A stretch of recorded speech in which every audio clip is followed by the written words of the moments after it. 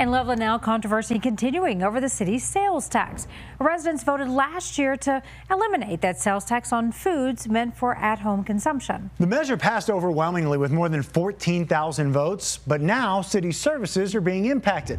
Your reporter in Northern Colorado, Dylan Thomas, has been following this story since last year and joins us live tonight from Loveland. Yeah, Dylan, the city did warn voters before it passed that some services could be impacted by that decision.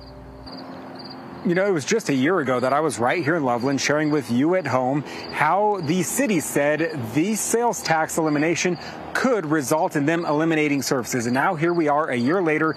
The sales tax was removed and the city is saying they're looking at removing services as they had promised. So now, less than a year after that tax was eliminated, some residents are actually calling on the city to reinstate that sales tax. When it comes to identifying where Loveland is facing budget shortfalls, you don't even have to leave City Hall's parking lot. I love the Loveland Library, and the staff is very helpful. But now, due to city budget and staffing issues, the library is starting to cut their hours of operation, and residents are noticing. It's not a huge change. There's just so many other programs and things that could be really affected by cuts. On the other side of the parking lot, the city's iconic lagoon remains in disrepair.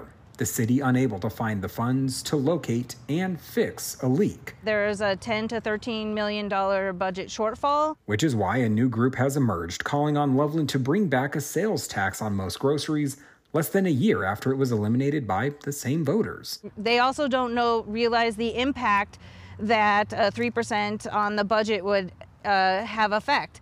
To them, it's pennies on their groceries, and they don't realize that pennies adds up to millions of dollars. The city confirms they have started formulating a reduced budget for 2025, and those reductions are expected to directly impact services that many residents have grown accustomed to. Our concern is that if you cut, it's sort of like your savings account. You always mean to get it back and you never seem to. Everyone will be impacted by this. We will no longer be a full service city. It will be kind of basics, which I think we all very much value those services. That's what makes Loveland, that's the culture. So losing it has a huge impact. In a statement issued to CBS News Colorado, one of the main advocates to eliminate the sales tax last year told us that the city has, quote, portrayed that as the cause of substantial shortfall, end quote. But they claim that the city has had a long-term imbalance when it comes to revenue and spending, adding that they believe the elimination of the sales tax possibly just, quote, brought this problem to the forefront, end quote. I'm Dylan Thomas, covering Colorado First. Dylan, thank you. Remember, Dylan is your reporter for all Northern Colorado, so if you have a story idea for him, you can reach out through cbscolorado.com and always call our tip line.